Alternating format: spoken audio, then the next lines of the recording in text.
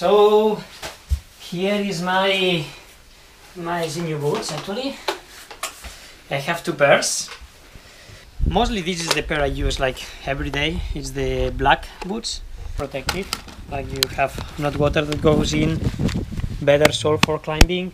I use this one for training when it's really cold conditions and doing a lot of steep ski. All the steep ski I has been doing like in Jornet, all the downhills we open with Vivian. It was with this boot. I like that it's really precise when you are skiing, and that it's really light. So I think with this pair of boots I has been doing around 300,000 meters per season. And then I have my racing boots. It's a bit lighter. It has only a lower liner, and it has a bit less protection for the water, but it's perfect for racing. It's really light, 500 grams, and actually it don't break. Like I'm really happy that for the last 4 years I haven't breaking any piece.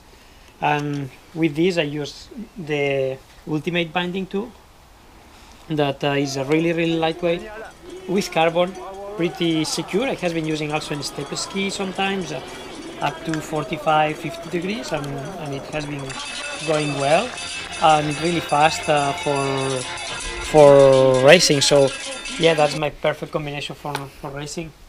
Light shoe, light binding, and with this I do I think around 150,000 meters per season.